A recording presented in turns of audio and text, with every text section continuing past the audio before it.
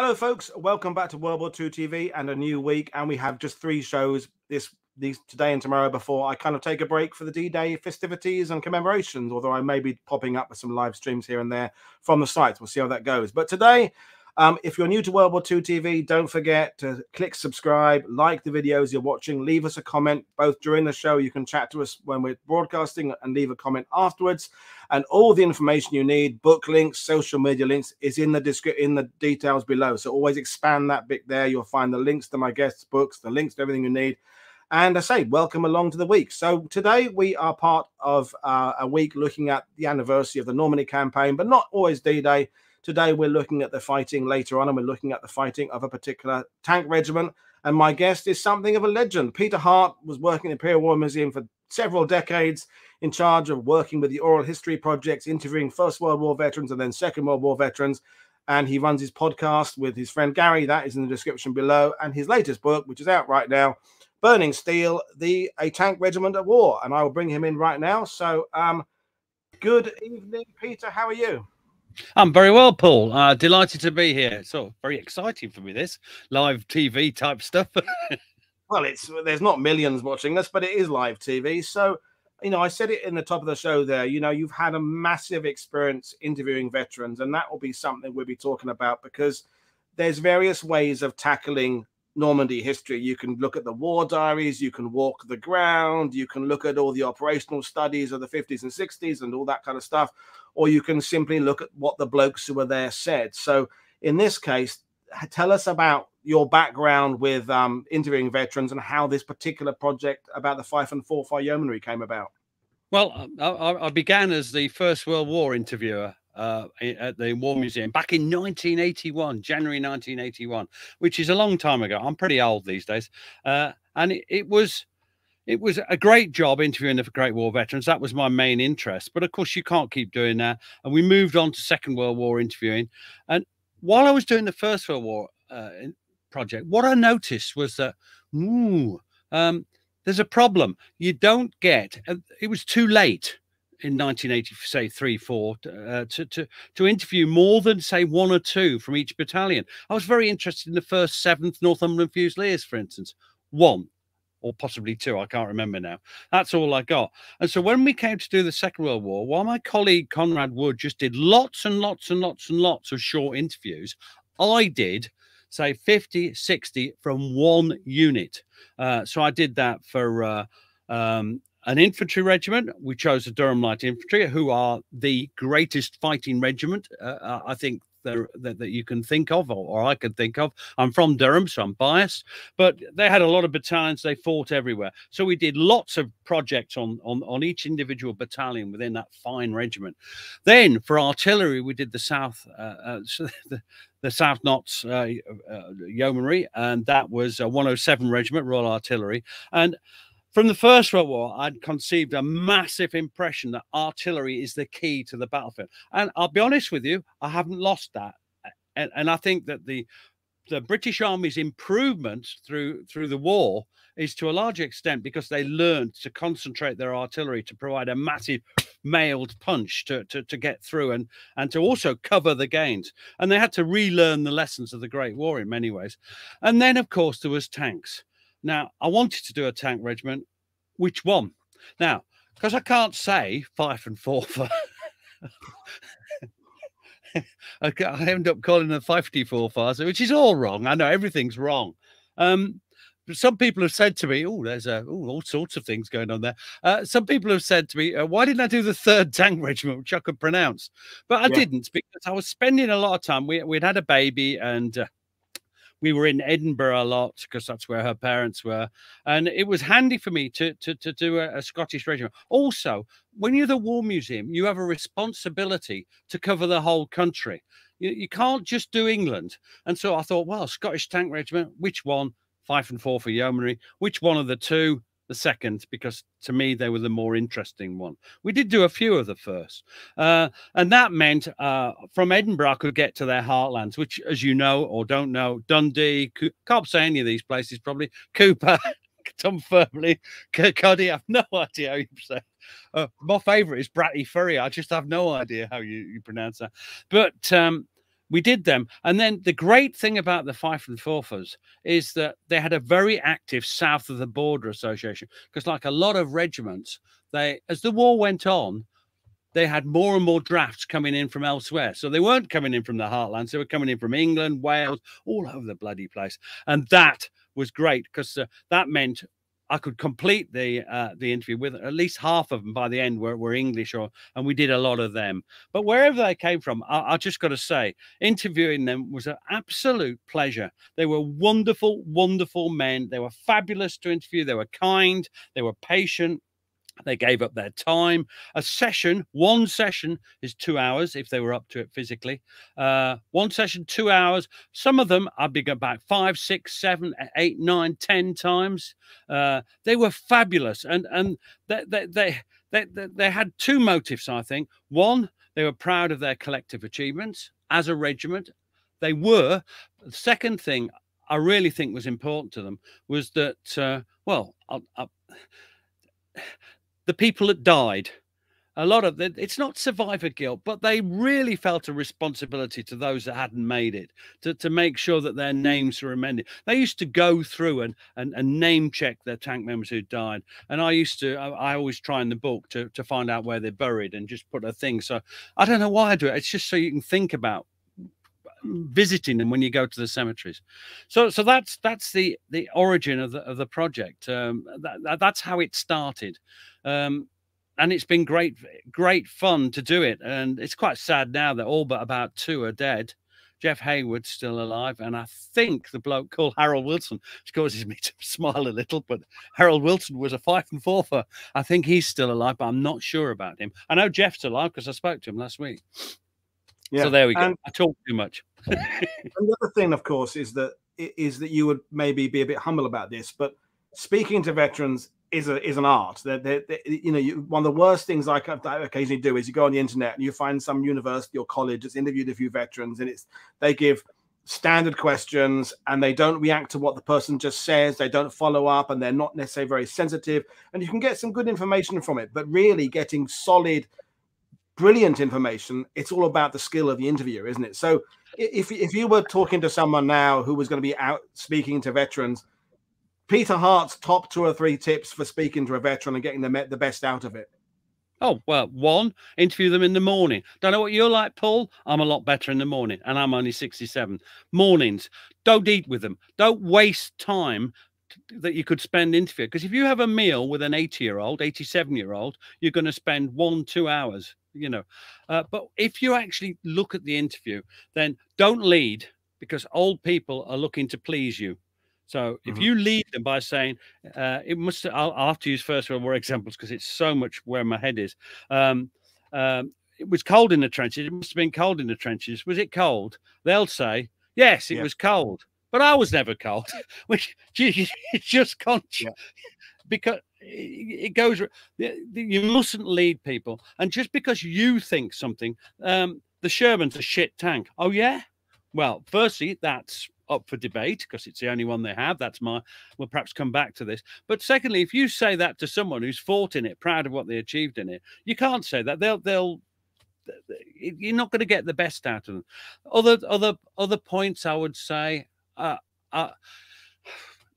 Don't go for sex. That'll immediately alienate him. Oral history, sex just doesn't happen because you unless they want to tell you, and then they're in trouble with their wives 10 minutes later. But we used to have an example. Don't ask what it was like to bayonet someone. Be sensitive about what you're doing. This is not nice. And if you've ever, the chances of you bayoneting someone who wasn't a prisoner are fairly remote. Or dying, but really horrible things you've got to treat with care. And you can hear me when people start to cry. I switch the microphone off because I'm not media. Media love it when people cry. If you could make me cry, you'd love it, wouldn't you, Paul? You'd love it. Well, we're not like that, are we? So if a little old man of 92 starts to cry in an interview, I'll switch it off. I'll get him a glass of water. I'll settle him down. I'll try once more a pass round it, perhaps approaching from a different angle if I think it's important. If he starts crying again, I'll leave it, because in the end they're human beings. They have nightmares.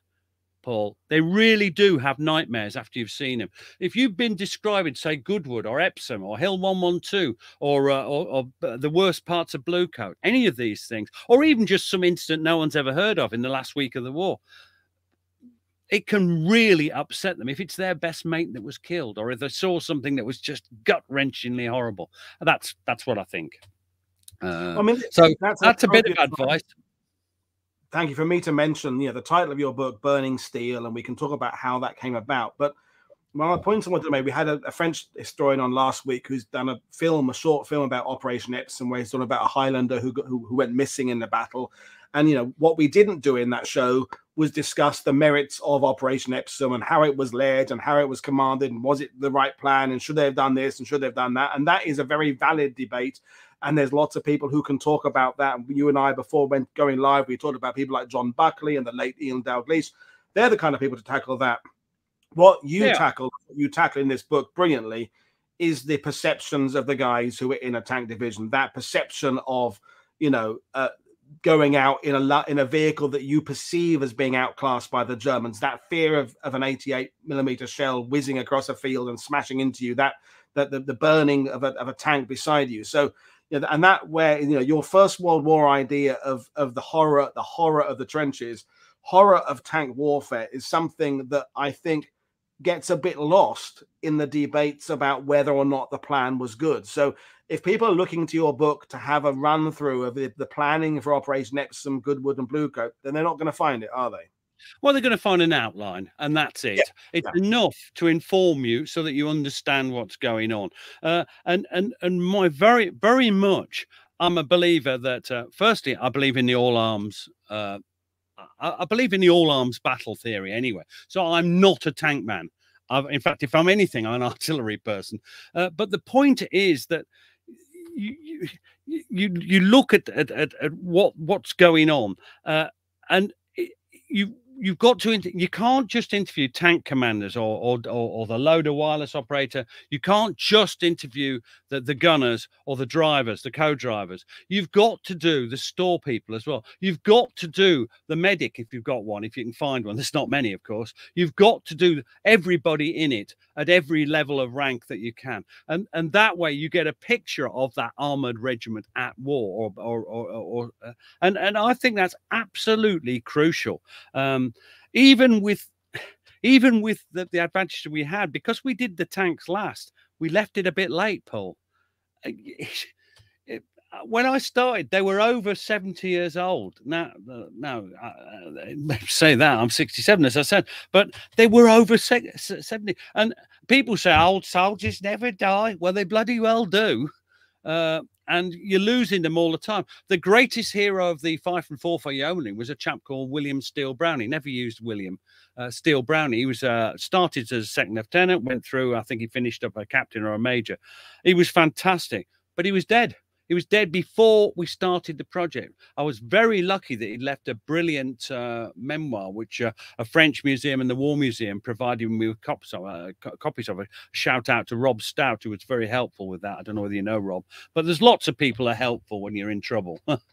And the other thing is, as people get older, their memories decline. There's no two ways about it. I mean, it's when it comes to some questions at the end of this, I think you might find my memories declined a bit because I wrote it 2 years ago. We're all struggling with that. So, I mean, obviously the book takes the regiment through from formation training all the way through to the end of the war. The title image, the cover image there, they went from Shermans and they had done Firefly and then Comets and other tanks later on. So they saw a lot, did a lot during their time. But we're going to focus a little bit on Epsom, basically because it's their first big baptism of fire in Normandy here. So, for those, just to give a bit of an intro to those who don't understand the operation, there had been a couple of smaller operations. It's the first big set-piece battle in Normandy after that build-up period of getting the units across. And it's the kind of bulge out there towards the Odon Valley, west of Caen. You can see it on the image there. And this is the beginning of 8th Corps. So this is the 49th Division, 11th Armored Division, and what have you, who had not yet really seen combat in Normandy. This was their build-up. So how was Operation Epsom seen by the guys who were given it there. You know, there they are. They've arrived in Normandy. They've done all their kind of deep waterproofing their vehicles. They've got kind of used to Calvados and things like that. For your average guy in the 2nd Battalion, Fife and Forfar Yeomanry, what were they told Operation Epsom was all about? Well, they're given an outline of what they're meant to do, which is the 15th Highland Division were meant to secure the crossing over the Odon. I do get it mixed up with the Oder, so don't be surprised if I've got that wrong, and my eyesight isn't good enough to see it on the map. But they were to get across the first river, and then the 11th Armoured Division would pass through to seize the second river, and blah blah blah. However, the wheels fell off straight away, as you well know. That splendid arrow from the 49th Division that you see on your screen pointing towards Rauray, which is what they call high ground. It's not the Alps, is it? But that fails. That means that they're in trouble from the start. The resistance is fierce. The 15th Scots Highland Division, whichever one they are, anyway, 15th Division, they don't cooperate well with the tanks they have with them, and the 11th Armoured Division is called forward. It's one of the themes of everyone in this battle is that they don't know what they're doing.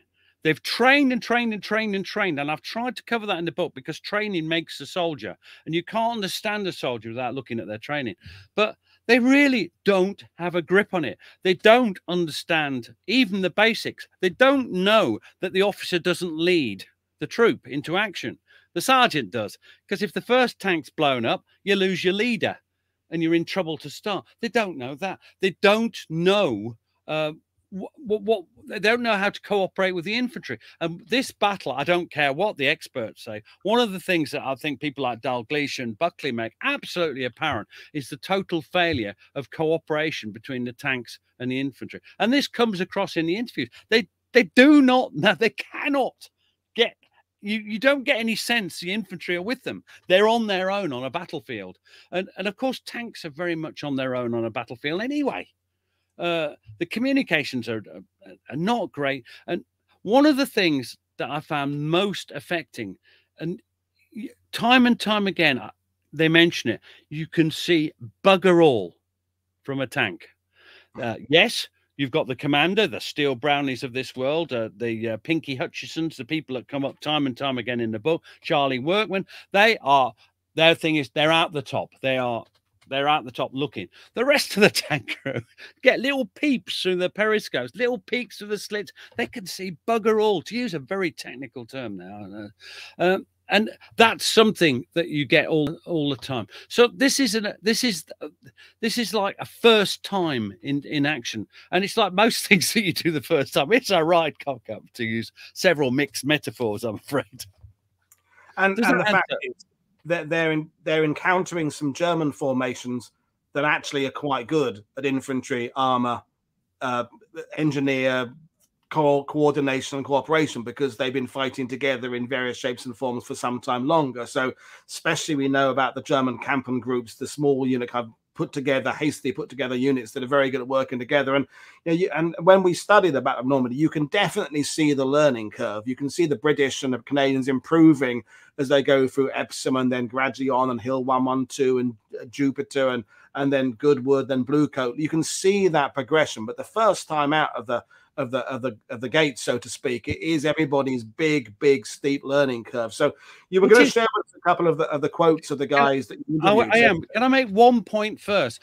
People criticize the British armored formations and the infantry, but when the German reinforcements arrive, they're in they're flung into action, and they don't go into action properly coordinated, and they suffer casualties as a result. So it's not just the British who occasionally crock up. The Germans, when they have to fling people into action without proper briefing and preparation, they also suffer. However, there's very little excuse, because it was our offensive, so we should have been better focused and ready. Now, you want a couple of quotes. Can I give a quote from Charlie Workman, lieutenant at that time? He's in 1 Troop C Squadron. He was a fabulous bloke. I can't tell you, Paul, what a lovely man he was. He rose to be boss of the Territorial Intelligence Corps in post-war years. I interviewed him in Musselburgh, which is a quite posh suburb of Edinburgh. He was a bright button. He really was. And you know, I say people, he was less senile then than I was when I interviewed him. I was about 50. This is his quote of going into action on the 26th of June, roundabout Sure. He says this. I'm not going to pretend to do any stupid accents. I'll just do that. I, just to give you the clue. It's Scottish. He says this. The wireless traffic was going like mad. There was an 88mm at so-and-so. There was something else at so-and-so. For the first time in my life, I saw German troops advancing towards us. They would be Panzer Grenadiers, part of 12th SS Panzer Division. This was quite a strong defensive line, and we'd hit it. We put the machine gun onto them. We were told the Germans never led with the officer. They regarded that as a waste. You could see who the officer was because people were looking at him. You had to try and kill the officers. Then their tanks opened up. We couldn't see them at all. They were hull down. Sure was a shambles. The whole village was ruined. It was difficult to tell where the road was. We kept losing tanks. Hey, we lost 7 that day in C Squadron. I could see them being hit. There'd suddenly be a flash and a tank on your left or right would go up. You saw the flames as they brewed up and you thought that was just what happened. It was only later on you began to realize that these Shermans were brewers. We were firing. Now and again, you'd see a German tank moving and you'd engage that tank. It was such confusion. It was our first day in action. There was burning tanks, wounded men, constant shells going off all round you. It was pretty noisy. We couldn't get any further forward. Such a confused scene. One was never aware of being afraid. I think that was because we had so much to do. And as ever with... I think there's always a humor in what people say, but I think that section of an interview really gets across to you just what it's like, the frenetic nature of it.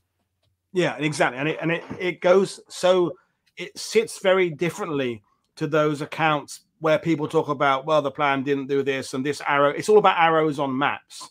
And I enjoy those discussions myself. They're very valid. I enjoy talking about what 8th Corps did and what so-and-so did. But there's nothing like hearing it from the point of view of someone, as you said, their lieutenant there. So he theoretically kind of knows what's going on. He's in a position where he should have some idea what's going on.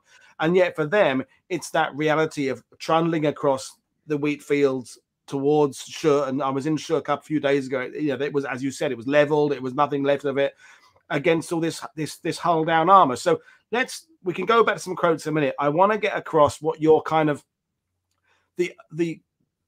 with the 50 interviews or so you took, what the consensus was about perceptions, because we could have one of the armored division experts on and talk about the fact, you know what, a regular Sherman tank can knock out a Tiger, and you know, Panzer IV is vulnerable to this, is vulnerable to that.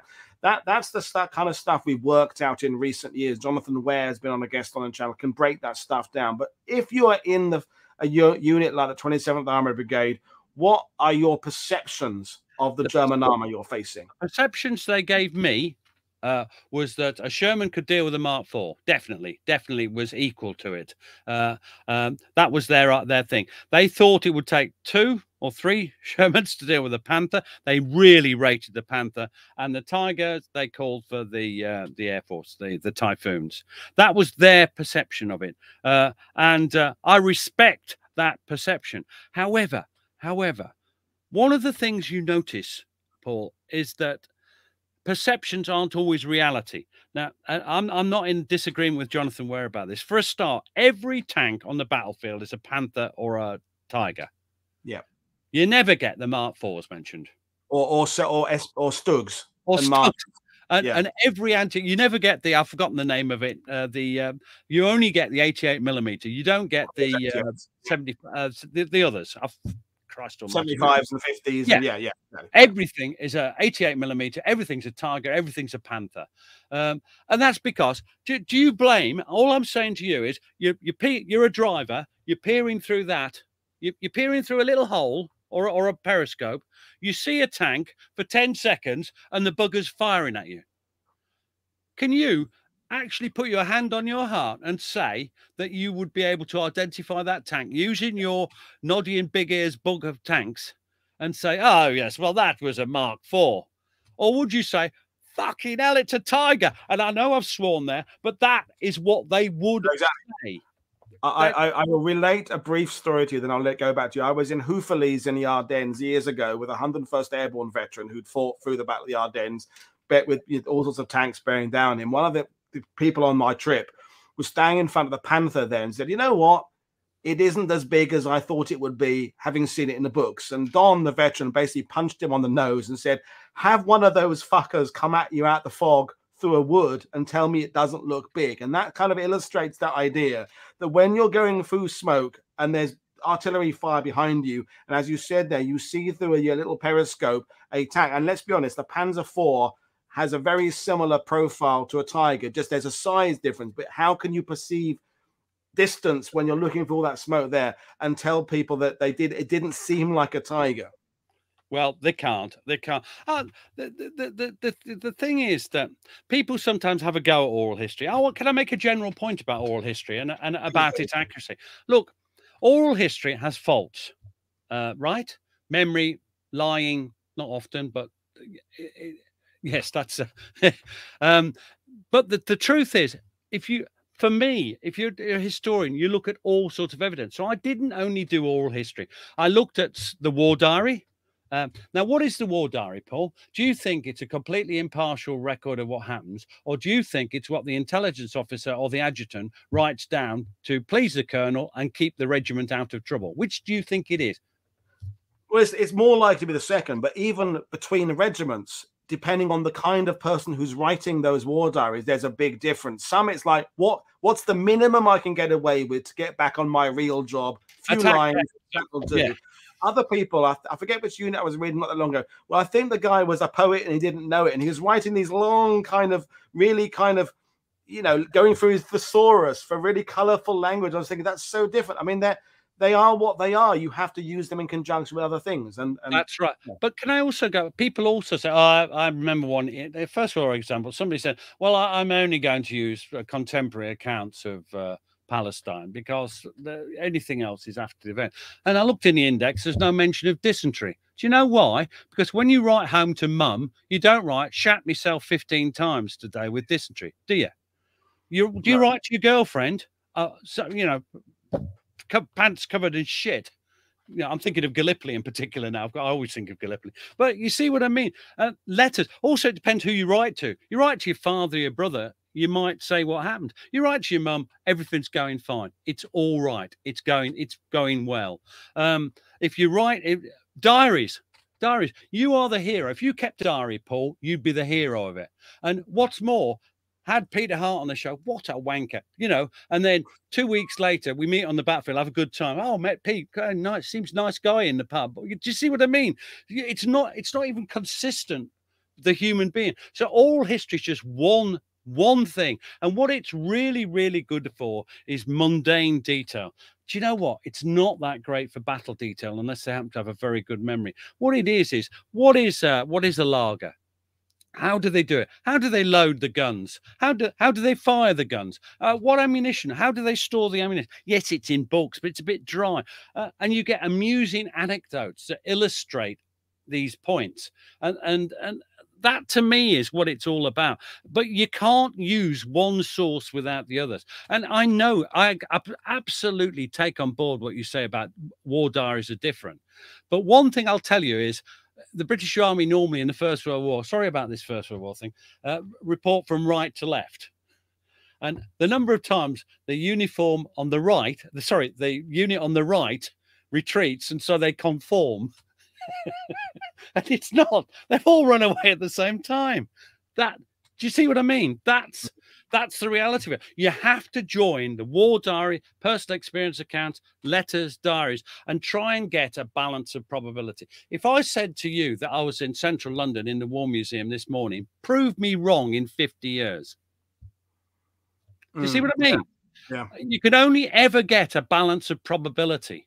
I'm not saying that everything in my book is exactly right, but what it is from what I've done, it's a balance. It gives to me the small t truth. This is what it was like, and that's what I tried to do. And when I say it's the lads who did it. I only string it together. They did all. You say in your introduction to the book, that you were you had the wonderful fact of interviewing 50 people to get the source material, but with 50, of course, comes the fact that 5 of them in one battle will talk about it in 5 different ways because of where they were, how they remember it, and just their own unique way their own brains work. And so while we've got the image up there of Operation Epsom, so here we're back to this idea of bulges and arrows and who gained what and who did this, and of course famously they ended up moving forward and elements of the advance got to Hill 112 and then they had to pull back, and that's been a debate ever since, is whether or not they had enough strength to take it.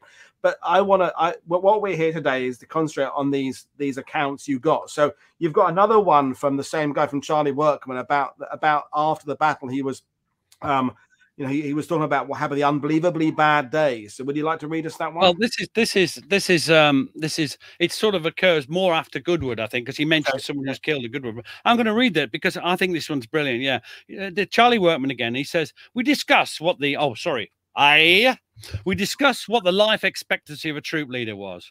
We could see it wasn't very long. We were all young and I suppose more malleable. I don't think anybody minded being killed. It was how you were killed. The thing I always had was I didn't want to lose my eyes. I could accept losing an arm or a leg, and we saw plenty of that. The Sherman had its ammunition exposed in the top. There was no lid on the bin. So when a Sherman was hit, it blew up. And very often the tank commander had his legs away. That's what happened to Chris Nichols, exactly like that. I saw his tank was brewed up. I saw him try to get out, and then he fell back in again. And that was it. Now, I want to mention Charlie Nichols was the major brought in under Montgomery's system that they had to have new commander. One, at least, squadron commander had to be a desert veteran. And Charles Nichols, although he was quite nervy by this time and he had an inkling of his death, he was brought in and he did a good job before he was killed. Anyway, Workman goes on to say, in action, one never had any fear. A tank commander was too busy. You were watching your map, looking at your own troop. You were talking to your own driver. Go slow, turn left, stop. You were telling your gunner, traverse left, traverse right, pick up the target. Your wireless operator would be giving you instructions. You were so busy. But the worst of it was when you came out and you were looking around to see who was still there, what friends you had left.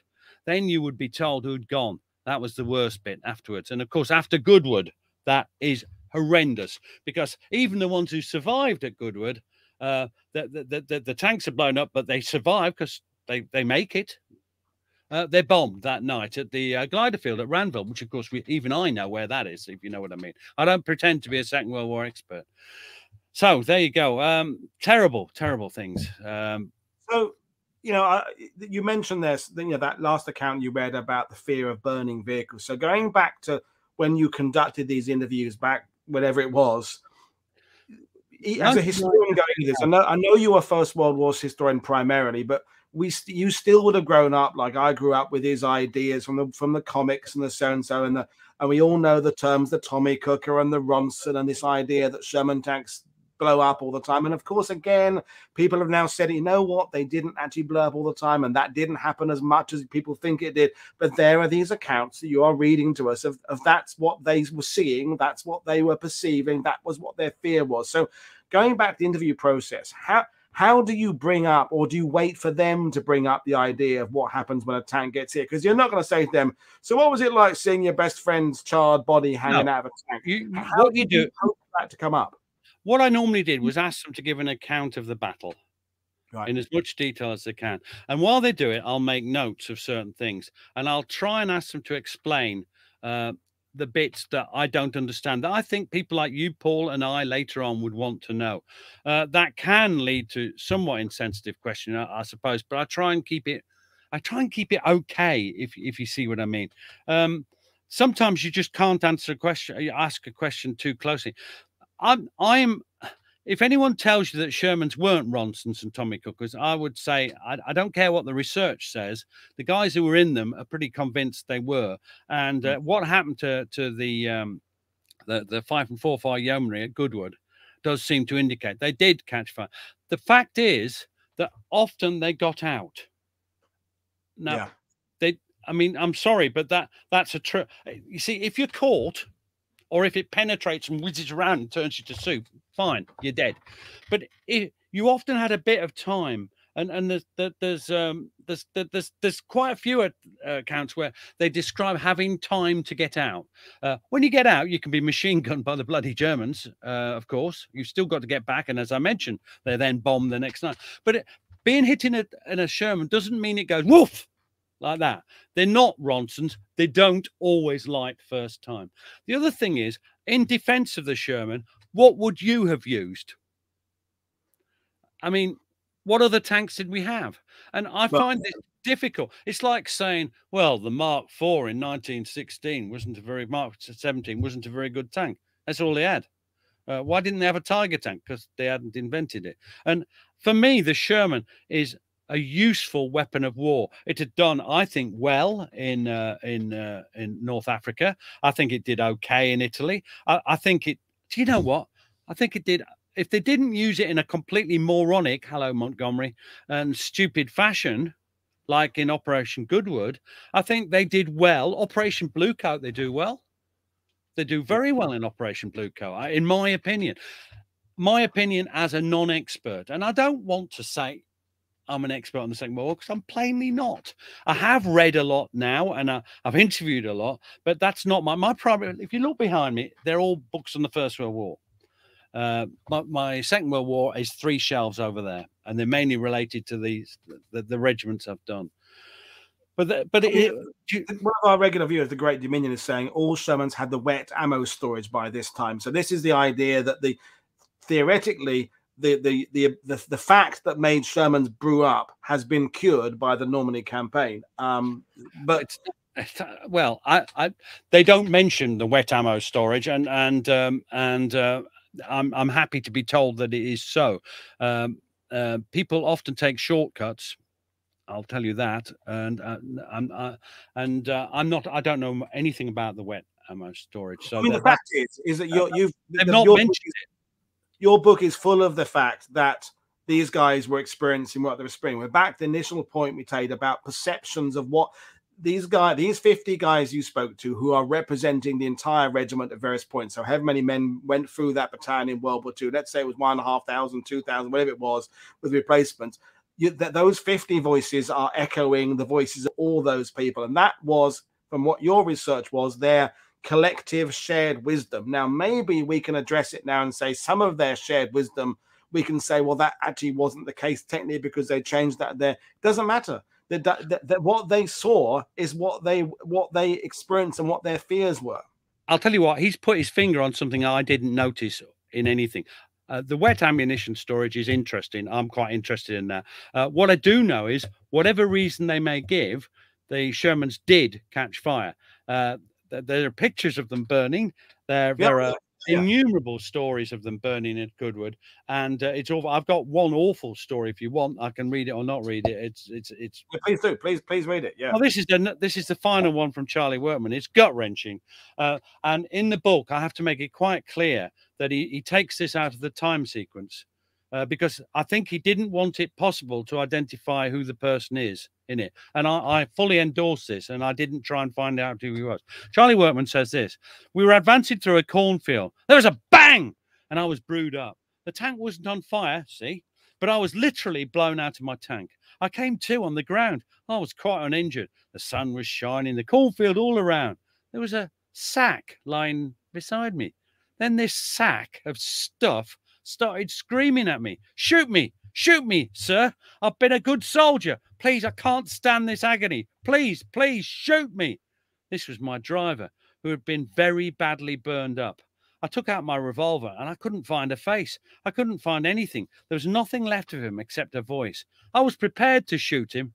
In the end, luckily, the voice died away and he died. Now, I remember him telling me that. And I'll tell you now, a sack lying beside me, it's something that's stuck with me ever since. I mean, I remembered that 20 years later before I started listening to the interviews again. I remembered him telling me that. I remember the look on his bloody face. And do I believe that story? Because I can't place the man. I can't place the incident. I can't. And I'm not. I suppose a better, harder working expert than me could have gone through everybody, you know, but I don't have the time for that sort of stuff. And also, I think, do you know, if Charlie Workman didn't want us to know who he was, would you think his daughter, his son and daughter might still be alive? Yeah. Would they like to know how he died? I don't think they would.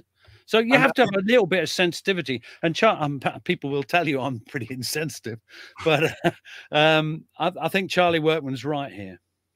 I mean, and this is the thing. There's a time and a place to discuss the improvement of models in the Sherman and how they rectified things that had been an issue and they gradually got better. And I think, you know, it wasn't the very best tank of the war by any means, but we didn't throw out the baby with the bathwater. We'd had it, we'd started developing it, and we kept on working at it like we did the Churchill, like we did other tanks, until they became a better thing than they were when they started. It's not like you can go halfway through the war and say, well, we're going to take all these factories that are now churning out this stuff, all these chassis we've designed, and abandon that and start again from scratch. We persisted with it until it worked. So that it is, but that is separate to what you're mainly doing, which is relaying the experiences of these guys who went there. And I think the thing we're kind of getting muddled up is the idea of a Sherman instantly burning and an idea of a Sherman burning slowly. And I think that's where we're kind of entering into a slight difference of and if you're caught in it and the damage to a tank can be such that you can't get out, or you're on soft ground, you can't go below,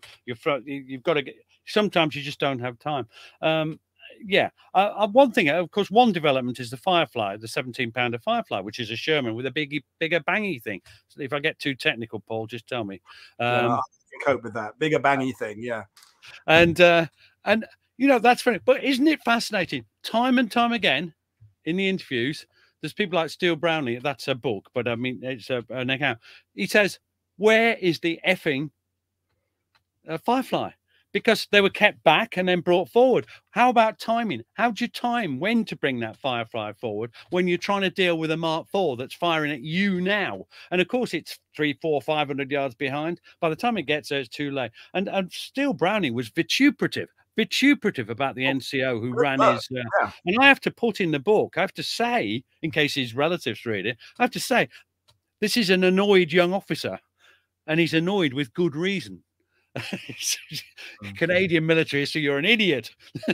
Sorry, he runs another great time. He's another fan of yours. I mean, this is where we're back to this idea of what is the purpose of a book, because I've got a shelf of books about the battles in Normandy from the British point of view, and some of them are those technical aerial photos, progression of this unit through from 1,000 hours to 1,200 hours, and they're great. And then there's other accounts by, I'm thinking of just, you know, the Leslie Skinner, the chaplain who's attached to the Sherwood Rangers, and, you know, the part chaplain who's going in there, pulling out burning corpses and things like that and burying people. And they're giving you total different views of the campaign in Normandy. One is an operational study of what we're doing here, and one is this is what it was like for the guys who had to clear up the mess. And I think you're quite clear with your book at the beginning what it is and what it isn't, your book. And it's down to this idea of it's being the experience of the guys. Balanced, of course, with, as I say, your idea of trying to get as close to the truth with a little t as possible. And so, you know, well, this is where people like Buckley in particular, Napier. I liked Victor in the, I know you lot don't like it. Victor in the West, I find it quite clear. Ellis, Dunphy, but most of all, I found Ian Taglish. You know, these are guys who know so much more than we do, and you can get. For me, I was able to get a balance of probability of what was happening on the battlefield that satisfied me, so that I could fit in the lads' experiences within what I call an outline. Does it go beyond an outline? Is there any point in asking me a detail about one of these battles? No, there isn't, because I'm not going to know. You want to ask me about Gallipoli? Fine. You ask me about the Somme? Fine. No, don't. Because some bastard will ask me something really difficult. But you do see what I mean, don't you, Paul? Absolutely. So, you know, we'll bring it back to the value of oral histories and the value of what, you know, what. It's a kind of a terrible interview as a question, but, you know, for the people who are watching this, who tell me off all the time for telling them how many books to buy, and I'm affecting people's marriages and their bank balances and the weight on their bookshelves. So Burning Steel, what was, when you set out to write it, what kind of book did you want it to be, and what impression did you want it to have on the readers? What would you want their takeaway to be? I want them to know what it's like to be in an armored regiment, a tank regiment at war. It's exact. Do you know the subtitle?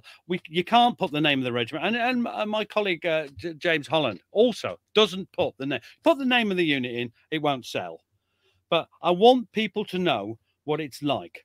That's what I want. I want them to know why these things happen to them, and that's why we have the outline. Why is this happening to me? Is sort of, that's a question you have to answer. But mainly, I want them to know what it's like, and to just give that feeling. Paul, we've been lucky enough, most of us, those who didn't serve in Northern Ireland or Iraq or Afghanistan, and that's not many out of not many had to serve in those places. The regular army is small, and the TA, you know, but most of us, people like me, have grown up not having any of this. And for me, this brings it home what these men suffered. And you know, one of the real things that I find, and you know, I'm a bloody lefty. I've probably got half of them switch off now, and I know you're a bit of a lefty as well. And I more than a bit, yeah. And along with, as you point out, many other historians of both world wars. But I want people to realize that these were ordinary men, and there's loads of quotes at the end. They didn't particularly want to go into action, but they had to. It was their time. It was the date of their birth sort of determines that they're going to be in a bloody war, and they're going to do their best just to do it. And what you see, they are fighting an absolutely evil empire. Now, people try and tell you things aren't. Oh, actually, the First World War Germans weren't that nice, but the Second World War Nazis are really quite baddies. And these people give their lives, and all the names of those people that die, I tend to think of, and they die doing something I've never had to do. They die giving their lives for us. It's a cliched sentiment, but actually, if you're a military historian, you should have some respect for those people you're writing about. People say, oh, there's far too much of me going, aye, and stupid accents.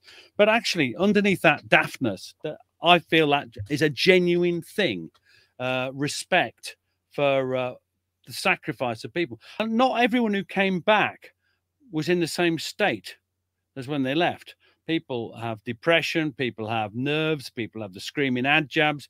And as I said, after an interview session, they often said, oh, I had terrible nightmares last night. And because it brings it back, you're back in a bloody tank. There's one thing I particularly remember, William Steele Brownlee, he wrote this. Can I just read this? Why?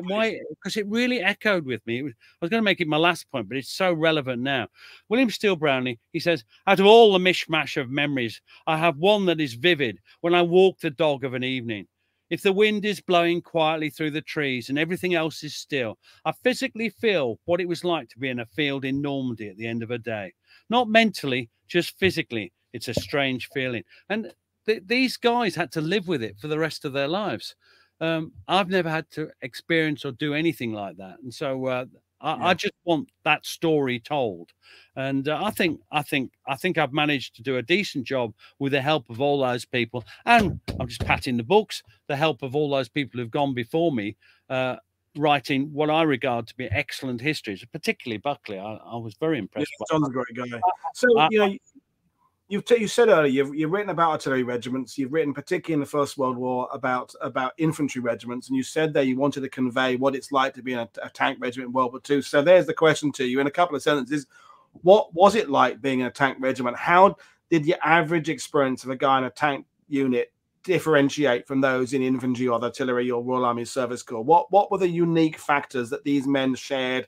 What were the common denominators of what it was like? And I know you said it's not just about the men in the tank, it's about the support people and the recovery and the repairs, but what defines people in a tank regiment? I think it's the horror of being in that enclosed space and a target for everything that's moving. Infantry will not get into tanks. They'll ride on the back of it. They don't like being taken, even when they're wounded. There's a couple of accounts in the book One of them is so gut-wrenching that I just couldn't include it for you. I just thought it was too horrible for you. And your listeners are a pretty tough bunch, you told me, but I just thought they're pretty hardy, yeah. But I mean, and that's gratuitous. It was horrible. It was gratuitous, and it mentioned someone's name. But in a tank was a target. Now, they're an important part of the all-arms weapon, but the infantry have. I still think that Gary Bain, he can shut up. Stop putting me off, Gary. The infantry have, to me, the worst role. I'll be absolutely honest with you. I'm writing a book now on the 16th Durham Light Infantry who fought through North Africa and Sejanane, and then into Italy and then Greece. And they have the worst job. They are no arm around them. They're not as much a target, but they can be hit by machine gun bullets. They have to take the ground. Artillery and tanks can't hold ground. Tanks have to go back and lager, or they have to have fuel and ammunition, re-ammunition. They can't do that in contact with the enemy. They have to pull back to lager. I know there are exceptions to this before anybody bloody tells me, but generally, for instance, Hill 112, generally they have to pull back to a lager. So I think they're all. For me, it's the horror of knowing a shell could come through. And they know one of their first experiences. They arrive in France, and they're sort of sat in this field. They're not gone into action before Epsom, and there's a couple of tanks, burnt out tanks in the thing, and they go and have a look, and it's Sherman, one of them, and the shell has gone not only through the armor, it's gone through the extra plate armor they put on the outside, and they thought, oh, look, that plate armor the extra bit seems to act as a sort of target. Aim here. They're trying to protect this bit. And I just think tanks are claustrophobic. If you are hit, you're in trouble. You've only got a few seconds to get out. If you're wounded, if you're hitting the legs like Chris Nichols was, you can try. He got halfway out. He was witnessed by several of them. Climbed his way halfway out and then just fell back, and it was by then on fire. What a way to die! Brave man. I mean, so that for me is the difference. I mean, one of the weird I've never been in the army. I've never served. I just talk about this shit. I don't do it. But one of the things about an infantryman's life that niggles in my head is that there's a certain part of it where you maybe feel your destiny's in your own hands a little bit, in that although you're walking across a field and you're spaced out at 10 yards, you can decide where you place your feet, whether you go to the left of that little dip or the right of that dip. You can kind of adjust your pace. So if you screw up, it's kind of your own fault. The thing that strikes me about a tank crew is you're dependent on 3 or 4 other people there. And I think we have this idea that a tank crew stays together all through the war. But of course, as you explain, a tank gets hit and the radio operator is in hospital or he's out. So you get a new gun and they're cobbling together crews. So there's a familiarity, but there's always this kind of turnstiles at it, a thing with a regiment where people are coming through and a turnover. So you're relying on someone in this incredible claustrophobic environment, to someone that you're only really on nodding terms with because you met him that morning. And to me, that terrifies me. It is, and you're being guided by the officer. So your troop officer is guiding you. So even your tank commander is often being told where to go, what to do, and somebody on an 88mm, I see I'm as bad as them. Let's say a 75mm. So on a 75mm, adjust that little bit of a wheel, and it's life or death. If that shell hits a Sherman, it's going to do damage. It might not. It's not instant death if a shell hits a Sherman. I absolutely endorse that, but it's not going to do the Sherman any good. And there's a fair chance someone in the tank is going to get hurt. That's all I'm saying. And it could be all of them, and it could be none of them, or just one slightly wounded. Well, this is James Holland talks about it when he talks about Operation Goodwood, and I forget the exact figures, but the British lose, let's say it's 370 tanks that day, and the Germans lose 170 or something. And so clearly the British have lost more tanks. But it's all about the definition of the word lost, isn't it? Because a number of those tanks are back in the regiment the next day. Some are towed back and they're back in the next week. But if you're in a tank, whether it's hit by something small that only takes a track off, or whether it blows the turret off, it still must be about the most terrifying thing that's ever going to happen to a human being in their life. That feeling and whether the world kind of slows down when you know there's that incoming shell hit coming your way, and is it going to hit you on the side? Is it going to hit you on the top there? Lost. There's a way of reading it as a military historian that makes it sound rather more kind of mathematical than the experiences that you relay of these guys actually being it when a tank is hit and how awful that is. Can I give an example? This is James Donovan, Trooper James Donovan, very similar name to James Holland. Well, actually, one name entirely different, but there you go. He's in B. Can I just give this quote? Because actually, it gives what you say. He says this: looking through the periscope. Oh, sorry. Looking through the periscope, I saw two tanks moving up behind the hedge facing us. You could just see the tops of the turrets. I said on the intercom to the crew commander, "There's a tank on our left." One of the crew commanders, German crew commanders, was actually combing his hair. He was so unconcerned. I don't think he'd seen us. I could picture him now. He had blonde hair. German, of course. He picked a field hat up and put it on. And I realized they were German tanks and not ours. They were Panthers. Of course they were.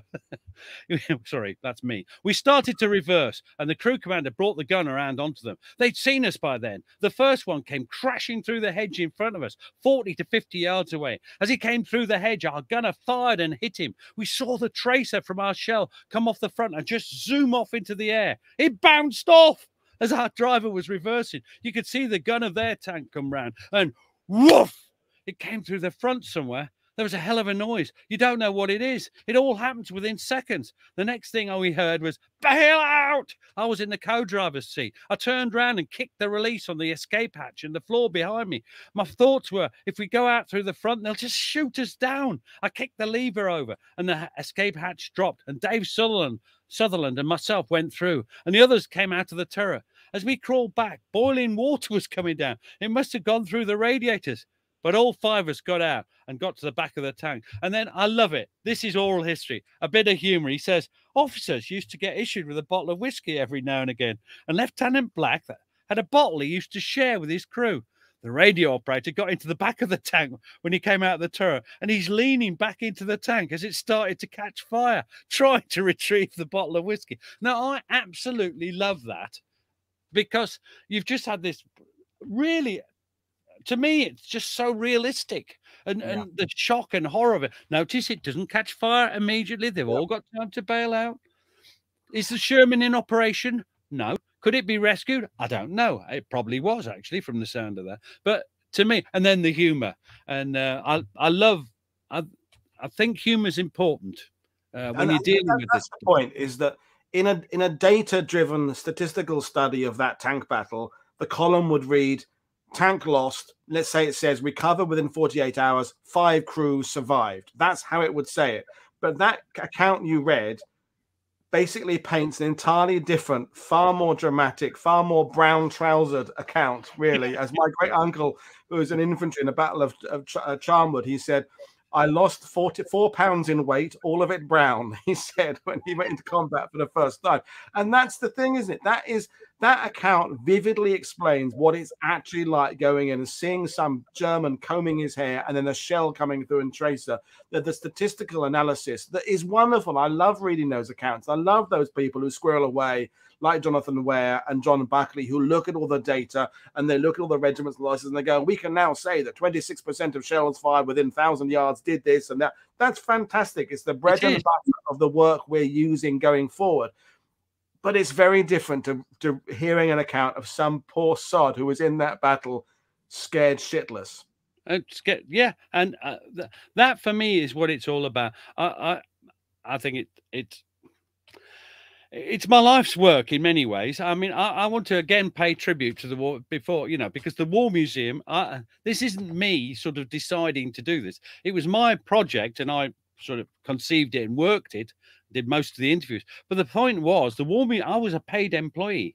It's the War Museum that ultimately were responsible for this. And they've got sort of 34, 35, 40,000 interviews in the sound archive, and it's not to be forgotten. And some historians won't use oral history because they say, well, he could be lying. Well, as I pointed out, diaries, war diaries, memoirs, they can all be bollocks.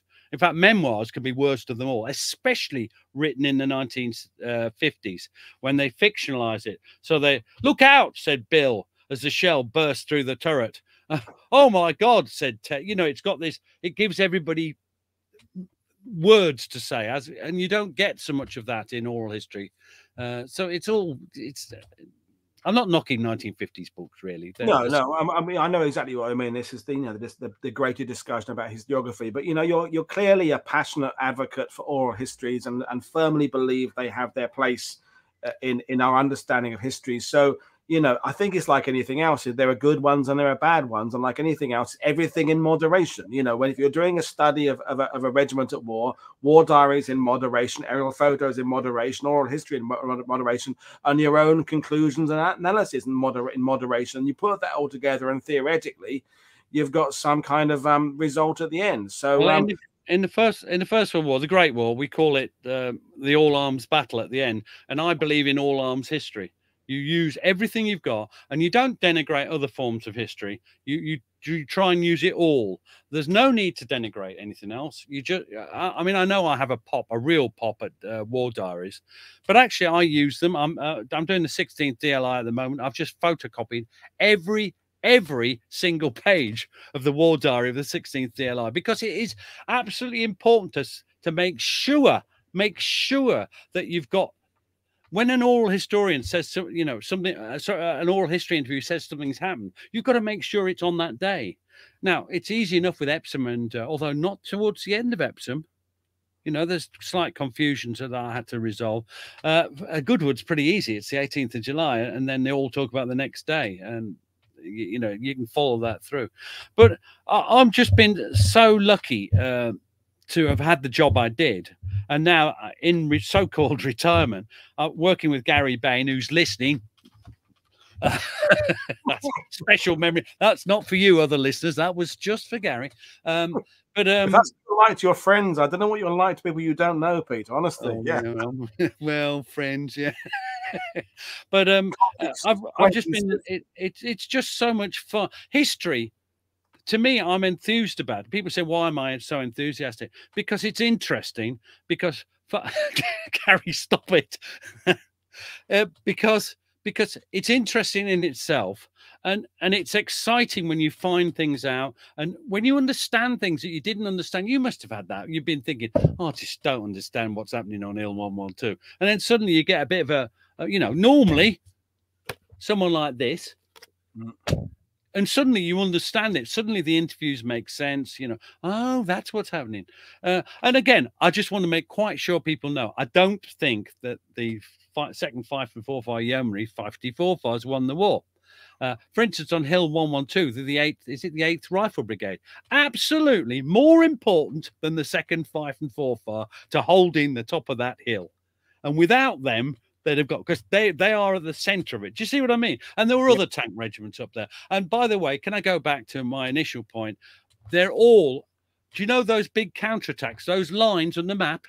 They'd have probably succeeded, but for, that's them. Firstly, they were badly organized by the Germans, and I do believe that. And I looked at some German sources, not in German, but some sources about that. But the second reason is the artillery bloody slammed them. And it's the 5.5s batteries, like of guns like 425 and 426 batteries of the South Notts Hussars, 107 Regiment Royal Artillery. Are they the most important artillery regiment? No, they're one of Agra's. And by then, we've got the Agra's, the Army Group Royal Artillery. And this, just like when in history, in a battle, you've got all this. And don't get me started on logistics, which is absolutely crucial, but it's not what we're talking about. But without logistics, they would have had no ammunition, no fuel, no food, no nothing. Tanks are just immobile lumps of metal without logistics. Without the REME and other organisations, they'd break down. In fact, they do break down anyway, but they repair. They break down more without the REME, yeah. Yeah, and everybody's got their role. I'm not the RAF are playing a vital part as well. It's all together. And I'm when you write a one unit history, you're a little bit prone to people saying no, you think they've won the war. Well, we don't think that. But is their role worth reflecting? And my answer is yes. And we've done an hour. I might be rabbiting on. Well, I mean, I'll ask you one more question, but that idea promoting one regiment is that's the Band of Brothers thing, isn't it? Did that regiment, did that TV show highlight one unit? Yes. Have there been probably too many books on that one unit? Probably yes. But has it helped understand through that one lens what the average experience of lots of other units are? Yes, that's also a definite yes. And the same would apply to the James Holland's book on the Sherwood Rangers and your book on the Fife and Forfar and the other books we know about British units.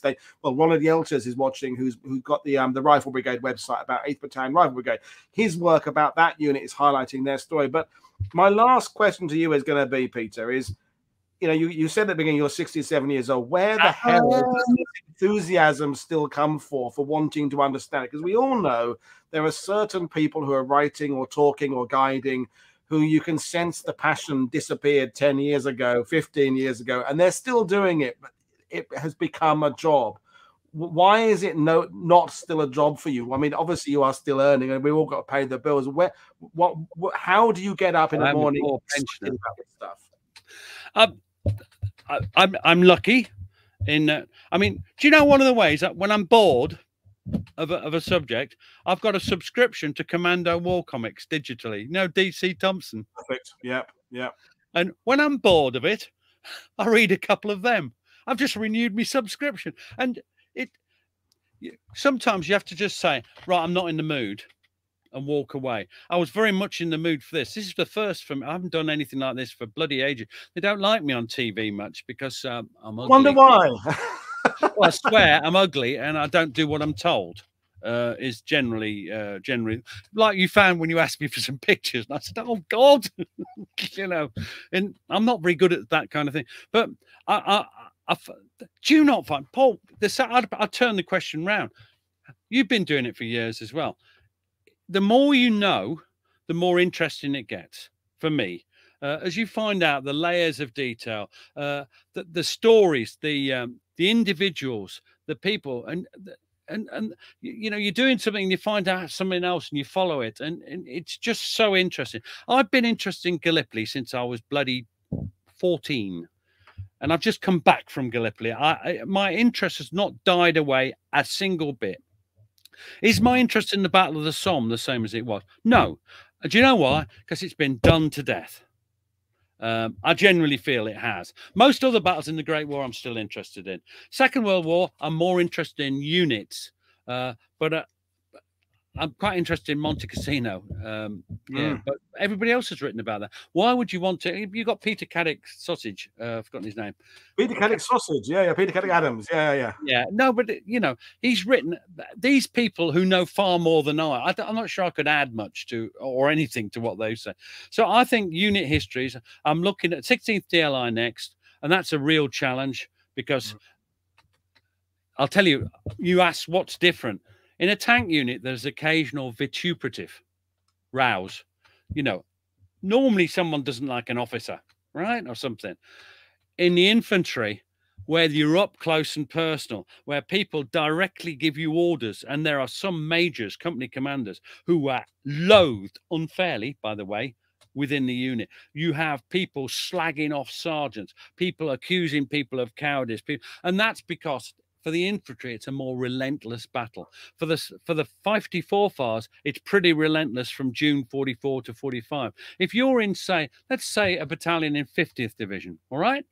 You are in action pretty well when you're in action, on and off for 5 years. Yeah. A 50th Division. I mean, I know oral history again. Before they went in on D-Day, and they had to be broken up, I think, in September, because before they went on D-Day, they said, are there no, and I'm going to swear because this is how they feel, are there no fucking Southern divisions? And I know there's was it the 51st Division thought the same? No disrespect to Southern Division. This is you see, what did you say, Paul, about perception? Yeah. That was the perception in the DLR. What it was Montgomery wanted his experienced formations, but he went a bridge too far, bloody again, with the 50th Division, who had to be broken up within a month or two, didn't they? When they came ashore at D-Day, an American sailor had to swim ashore with a rope because the lads in 8th Battalion just said, you can F right off. Do you see what I mean?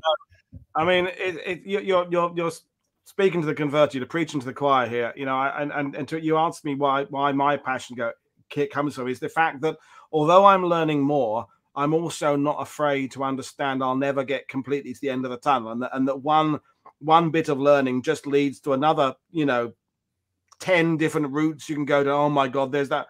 I'm doing a New Zealand at War Week coming up in a couple of weeks' time, and there's an island in the Pacific a guy has written about. I had literally never heard of the island, let alone knew about the campaign there. You're looking at it going, so a division and a half landed there. I go, yep, and I didn't know about it, and that.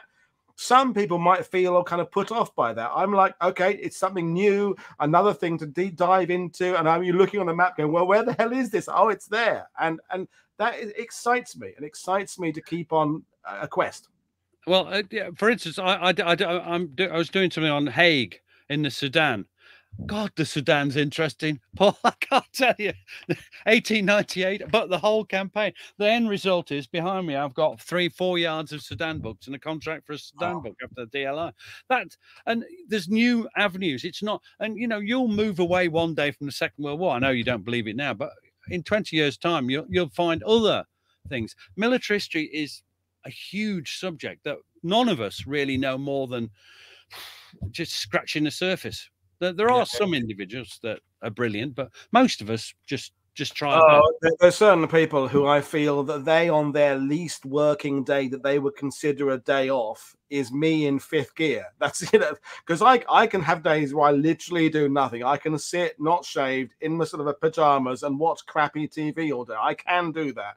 And there are some people I think are always typing, always looking for stuff. I can have days off. Anyway, it's been fantastic. We've got loads of requests to bring you back again. And I think we should definitely tackle the artillery side of things with the old South Notts Yeomanry, because that's a fine body of men. Column Bell, steel towers, all that kind of stuff there, north of Corn. That'd be fascinating, and do that. So we said we'd do about an hour. We've done an hour. I'm just going to drop you off screen and tell people what we've got coming up tomorrow. I'm going to bring you back in to say goodbye in a second. So, folks, tomorrow I have 2 shows, double bill for you. So at 4 p.m. UK time, I've got a wonderful filmmaker from the USA coming on who, when she was 20, just 20 years old, accompanied a busload of American veterans to Normandy and just became their granddaughter. And she's finally got her film out on DVD about traveling with these veterans and what it was like to be with them, sharing their experience. Mostly 29th Division guys, in Omaha Beach. That'll be amazing. And then Marcus Brotherton, an old friend of mine, is coming on to join about this incredible story. That's at 7 p.m. UK time, about this 15-year-old American who found himself on the Bataan Death March and survived years of captivity by the Japanese. That'll be an amazing story. So that's coming up for you tomorrow. And then I'm going to take my break to go and do my D-Day stuff and be back with you after June. But I'm going to bring Peter back in to say goodbye, really. And have you enjoyed talking to our happy bunch of weirdos? Well, I have. I mean, I haven't been able, because of my eyes, I can't really see all the things. There's a fascinating sidebar chat that I'll go back and read, and people are saying they want you back. So we'll leave it at that. I've got to say, I've been looking forward to this time again, and we'll do the plug there. So the links to purchasing it are there below in the description, or you can buy it at your favorite bookshop, whatever. And it's one of those books that will just go on the shelf, and it kind of it fills in the gaps of, as you said, they're just exactly what it's like to be in an armored regiment in World War II. It does what it says on the wrap, basically. Hooray. Ron Seal or whatever it was. Okay, then. Well, it's been an absolute pleasure, Peter, talking to you. So I will see you again sometime. This is Paul Woodadge for World War II TV saying I'll see you again for Double Bill tomorrow. Thank you for your time this evening. Cheers, everybody. Bye.